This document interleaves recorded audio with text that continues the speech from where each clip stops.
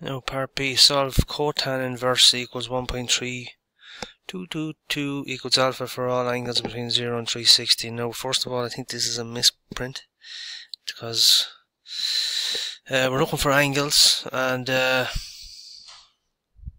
think it's a misprint anyway. I think it should just be something like cotan without the inverse, right? Cotan equals 1.3222, and this bit over here now, I got this from the back of the exam sheet, and you see cotan there equals 1 over tan x, right? So if this is the case, we can just replace cotan with 1 over tan some angle x or theta. 1 over tan theta equals 1.3222. Now that's the same as saying over 1. So we can flip the two of them, and we can say tan theta over 1 equals 1 over 1.3222.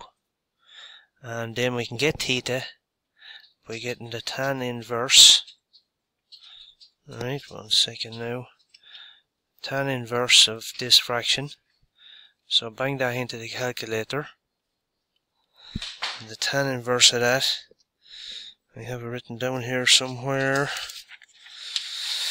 I get 37.105 degrees. Right, and this here is what's called our base angle. So that's a base angle. If you get tan, if you cotan that, if you get tan, that'll give you a cotan. That angle will give you a cotan of 1.3222. So if you get 1 over the tan of it, you should get 1.3222. So similar, let's say we'll go for red here, right? This is a handy thing to know here. Cast, C-A-S and T. So tan is positive here, where all the three trig identities are positive, sine, cos and tan, and tan is also positive in this area, right? So it's 0, 90, 180 and 370. No, sorry, 270. And back to 360 here. So we have an angle here, 337, and then we have to get another angle down here, which is going to be 180 plus the 37. So theta 2 equals 180 plus our base angle of 37.105, and that will give us 217, I think. 0.1005 degrees.